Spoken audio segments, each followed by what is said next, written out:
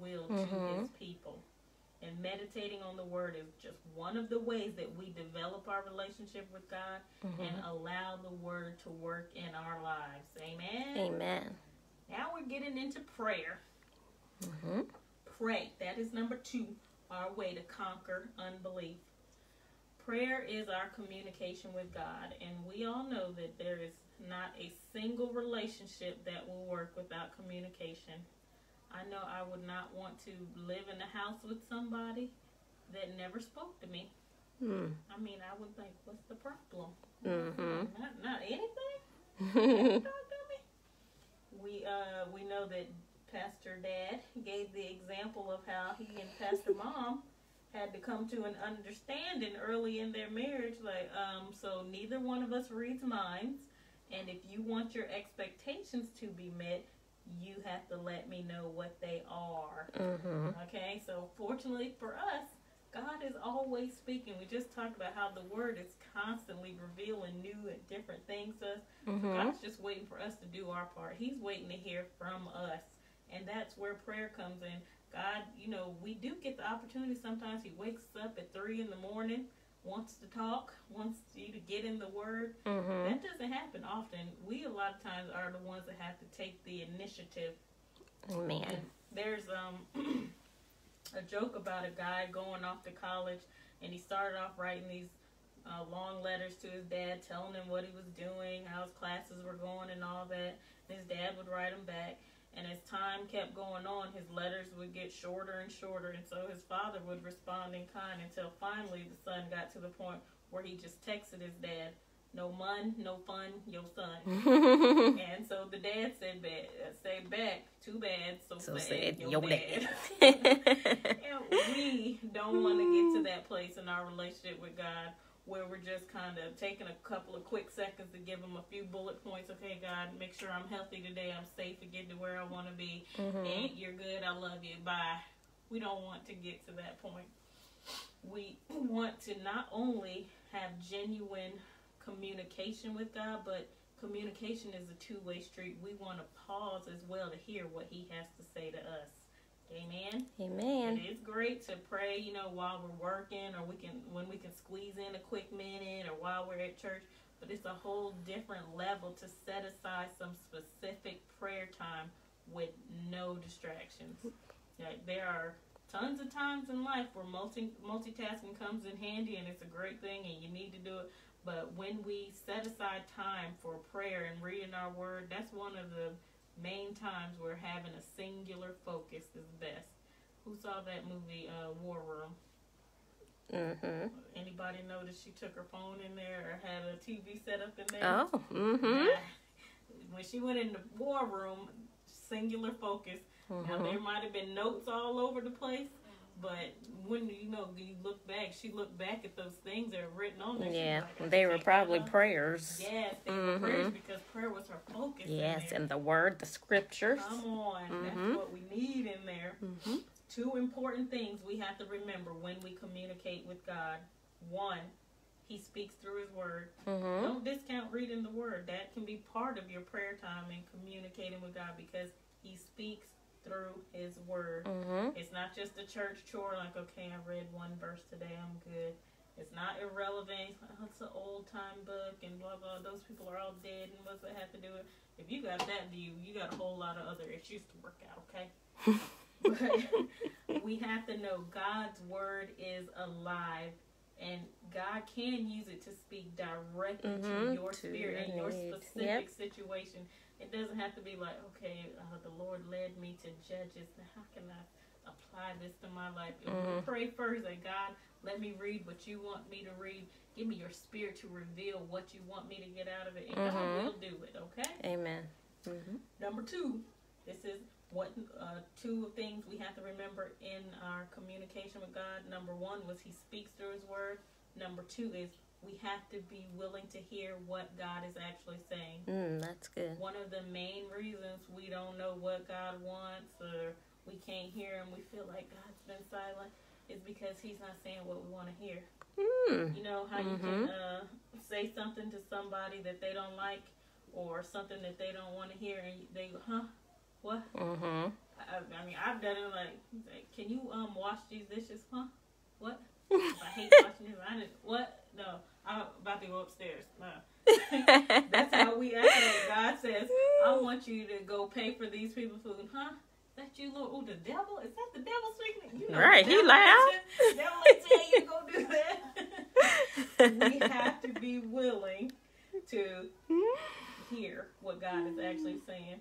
And even though we know sometimes good and well, we hear him. God gives us an instruction. We want to go talk to 8 friends, 3 deacons, the pastor, and talk about, I'm just not sure about what God is saying. I don't know what he wants me to do. But the fact is, you heard what he said. You heard him, but it wasn't what you wanted to hear.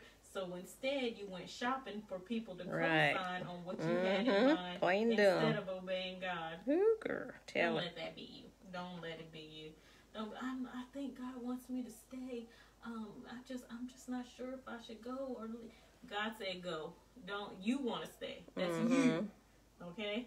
Be willing to hear what God is saying. It's not always going to be great. We already just said a lot of disobedience is an act of our will. We're not going to feel it all the time. But we can't discount that God is speaking just because he's saying something we don't want to hear. Amen. So when we commune with God through the word and prayer, we become more and more familiar with his voice and what he would say. So we know when we hear his voice. All right? Because imagine your mom coming up behind you. You had no idea she was anywhere near you. Would you have to, my mom? Yeah. You know good and well, you know her voice because you have relationship. If your mom hasn't called you in years and years and years, but you pick up the phone and hear her voice, right? Mother, is that you? You know your mom's voice. And that's how we want to be so familiar with God. And John 10:27 says, my sheep listen to my voice. I know them and they follow me. You see, we have to know his voice and follow him. That's the kind of sheep we want to be. We don't want to be, God, is that you? Are you over here? Are you over there? That's crazy. It's nonsense, okay?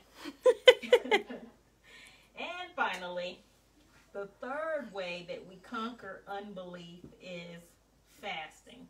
We meditate, we pray, we fast. And y'all already know how OIC rolls. We've already done a good bit of in-depth teaching on fasting because of our annual fast that we start at the beginning of each year. And Pastor John does not play about a good corporate fast. We all call to this fast. But let's go over a couple of reminders of the main points of fasting.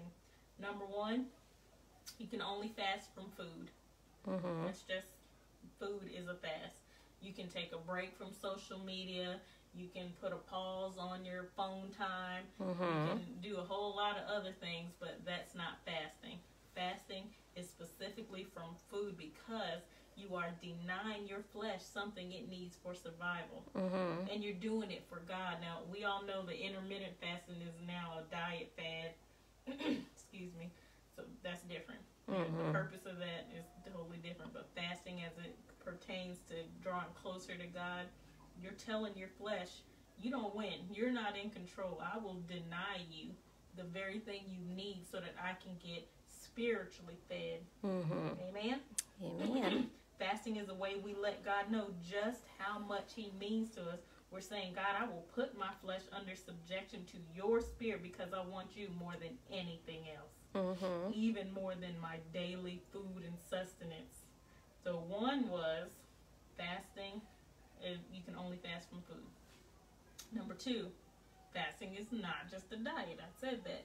That's one of the reasons it's good to couple fasting with those other things where we're cutting out the distractions like our phone or social media, movies, or whatever it may be, because we know there's so much coming at us, like just all the time. We have input, there's stuff to do, there's music playing, there's calls to make, errands to run, people to see, phone in our hand, TV playing. I mean, there's always something. But when we're taking the time to deny our flesh, a lot of the time, that's what it is. It's something that satisfies our flesh. When we're playing games on our phone or watching YouTube or TikTok, whatever it may be. When we cut those things out in conjunction with fasting from food, That's when we're able to more clearly hear from God. We want to disconnect from all those other things that can take our attention totally away from God. And if you think about it, if we literally think about the Word of God as our daily food, and we're only getting it on Sunday morning or the occasional Wednesday, our spirit man is starving.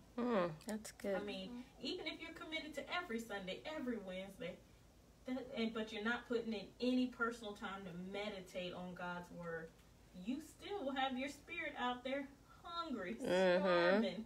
And I really can't imagine only having a real meal on Sundays and Wednesdays and then maybe a light snack in the mornings when I listen to my Bible playing while I'm doing 900 other things that I'm distracted by. You know, that's not enough to sustain us. We have to take the time to pause and think, man, I'm not sure I'm hearing from God like I should. I don't even know if I have the right perspective of how big God is versus my problems. I talked about that recently too. If you're flying into New York, you see the Statue of Liberty from above. It looks tiny, but when you go stand next to it, it is gigantic. That's the view we want to have of God. When we're distant from God, because we know He's never changing, He's never moving. He looks far away, and our problems look like a giant mountain. But when we get so close to God, man, He's way up here, and our problem looks like the little teeny thing. And obviously, He's bigger than that. So we need to be able to have the right perspective on God. And that's when we take the time to fast. We're like, man, we don't have to wait for the pastor to call a fast. We don't have to get 8 or 9 other people's, opinion on it. Talk to God about what type of fast you could take. You know, maybe you need to do the Jesus Total 40 or the Daniel Vegan 21. Call it whatever you want. Maybe a 3-day juice fast, not a cleanse. But pray about it and see what God is saying that you need to get yourself back on track. Amen. We want to hear from God. We want to hear from Him properly. Amen? We want to get to know Him better and deepen our relationship with Him. That way we can be that sheep that knows His voice and follows Him unquestioningly. Amen. In closing, the ways we conquer unbelief were meditating, pray, and fasting. And Pastor John gave me this little thing. We can say, read, remember, rehearse. That's what we have to do with the Word of God. Read, remember, rehearse, over and over. Say it to yourself over and over. The Word of God is the key. It's not going to work in our lives if we don't put in the work. And, I think I've heard so many teachers mention it when I was in school. Like, you're not going to get this by osmosis.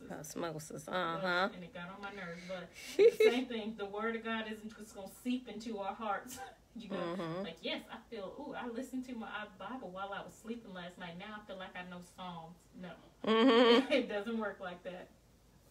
And so much of our walk with Christ requires a willingness to act in obedience. So it takes an act of our will, and that means we won't always feel like it. We won't always think it's a great idea. You know, God, He said, my ways are higher than your ways. My thoughts, not even on the same level. And we have an excellent example in Jesus Himself. He knew what His purpose was, to go to the cross for us, yet He struggled in agony with what He had to do. How can we think it's going to be less for us? It's not going to be easy. If we're going to walk out God's purpose for us, we have to put in the work. We have to do the hard things sometimes, and we can't do it without struggle. Amen? Amen. That's how God operates. He uses those difficult things to build our faith and help us to be stronger. We want to take the time and put in the work to eliminate unbelief in our lives so we can let the Word work. Amen. Yay, man. Any comments, questions, concerns? All hearts and minds clear? Yes, ma'am. Let us pray. Father, we thank You for this time tonight and Your word spoken to us about letting the Word work in our lives. We thank You for the opportunity You give us to spend time with You, to spend time in Your word.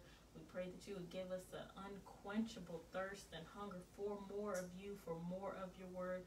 As You lead us to spend more time with You, we will be willing and obedient, whether it's a fast, no matter what it is, God. We pray that we will do what it takes to allow the Word to work in our lives. In Jesus' name, everybody said, Amen and amen. Let's do our benediction, number 6, verses 24 through 26. The Lord bless thee and keep thee. The Lord make his face shine upon thee and be gracious unto thee. The Lord lift up his countenance upon thee and give thee peace. Go in peace and sin no more. Have a great week. See you at Easter. Sorry for the technical difficulties.